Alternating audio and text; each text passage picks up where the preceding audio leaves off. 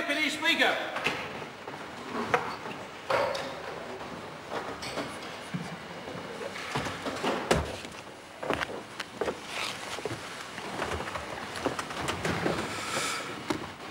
Call on order of the day, number 9. Te Kawerau, Maki Claim Settlement Bill, first reading. Mr Speaker. The Honourable Chris Finlayson. Mr Speaker, I move that the Te Kawerau Maki Claim Settlement Bill be now read a first time, and I nominate the Māori Affairs Committee to consider this bill. I want, sir, to begin by welcoming the representatives of Te Kawerau Maki who are here in Parliament today to attend this first reading. I acknowledge their ancestors and the weight of the historical grievances that they have borne. And I also want to acknowledge the recent passing of Eru Thompson, a kaumātua of Ngāti Mahanga and Te Kawerau Maki. Mr Thompson was the iwi spokesperson when we signed an agreement in principle in early 2010. The Te Kawerau Maki representatives here today will be returning to Auckland after this first reading to attend his tangi, and I acknowledge their grief. Mr Speaker, on 22 February this year, I signed a deed of settlement on behalf of the Crown with Te Kawerau Maki. The deed and this treaty settlement bill put to rest the long-standing grievances of Te Kawerau Maki.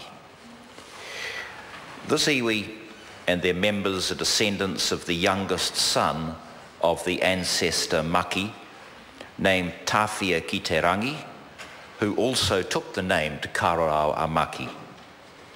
There are other iwi and hapu who claim descent from Maki's other sons, such as Ngāti Manuhiri, who have their own treaty settlement. Collectively, these descendants of Maki are sometimes called the Te Kawerau Confederation, which can cause confusion.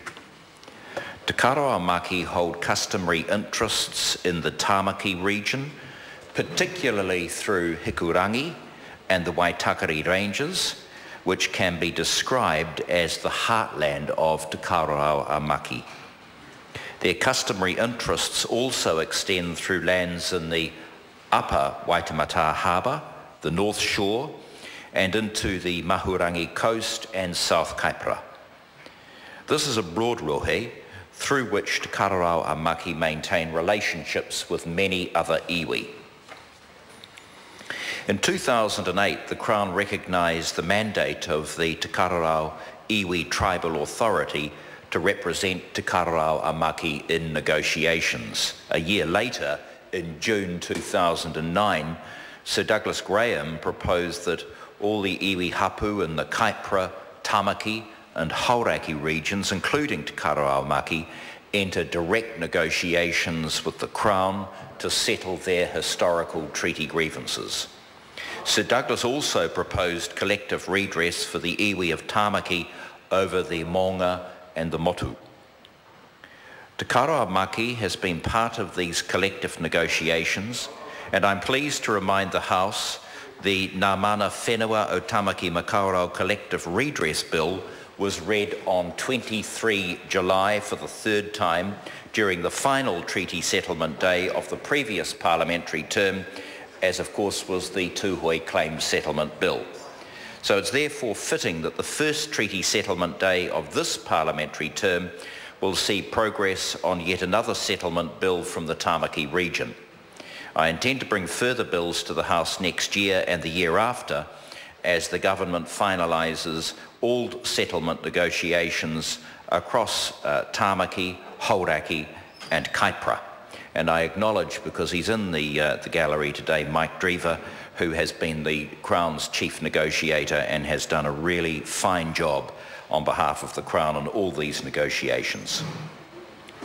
Mr Speaker, in February 2010, I signed on behalf of the Crown an agreement of principle with Te Kawerau Maki.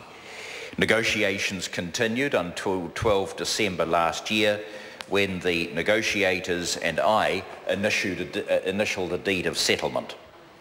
After initialing, the tribal authority took the deed to the wider community, hui were held and a vote was taken, 99% of those who voted support the settlement. This is an outstanding result, and I congratulate Te Kawerau a Maki on their fine efforts. For the negotiating team, I must acknowledge the perseverance of Te Wairaratoa, the lead negotiator and the chairman of the tribal authority. When I signed the deed of settlement in February, I said he was a very difficult man to deal with, and I stand by that statement of the truth. Through our negotiations, we traversed a number of hard issues. We ultimately resolved them, and this will be for the benefit and the durability of the settlement. Finally, behind the negotiators have been the trustees for the iwi Tribal Authority. They have worked tirelessly to have their grievances addressed, and I acknowledge that the treaty settlement process has been a very long journey for you. Mr. Speaker, it's worth saying something about these historical grievances. Te Kawerau Maki lost most of their land through extensive and excessive Crown purchases in the 3 decades after the signing of the treaty. What reserves were set aside were never protected and were gradually alienated from tribal control. At the end of this process, Te Kawerau a Maki were rendered landless. This had a severe impact on the health and well-being of their community, and today they are one of the few iwi and tamaki who do not have a marae or an urupa on their own land. The financial and commercial redress provided to Te Kawerau a Maki recognises the losses that have been suffered by them. They will receive $6.5 million plus interest, and with this money they will acquire 86% of Riverhead Forest Crown Forest licensed land. The accumulated rentals that come with the forest will provide a cash reserve and allow other commercial opportunities to be taken up. With good management, this redress will provide the iwi with a commercial base for the future. Cultural redress provided to Te Kawerau a Maki includes the vesting of 9 culturally significant sites, including lands on which they can establish a marae and an urupa. The balance of the cultural redress package includes an overlay classification over Te Henga Historic Reserve, 11 statutory acknowledgements, and other redress that is culturally significant to the iwi. Mr. Speaker, I consider the bill should proceed without delay to the Māori Affairs Select Committee.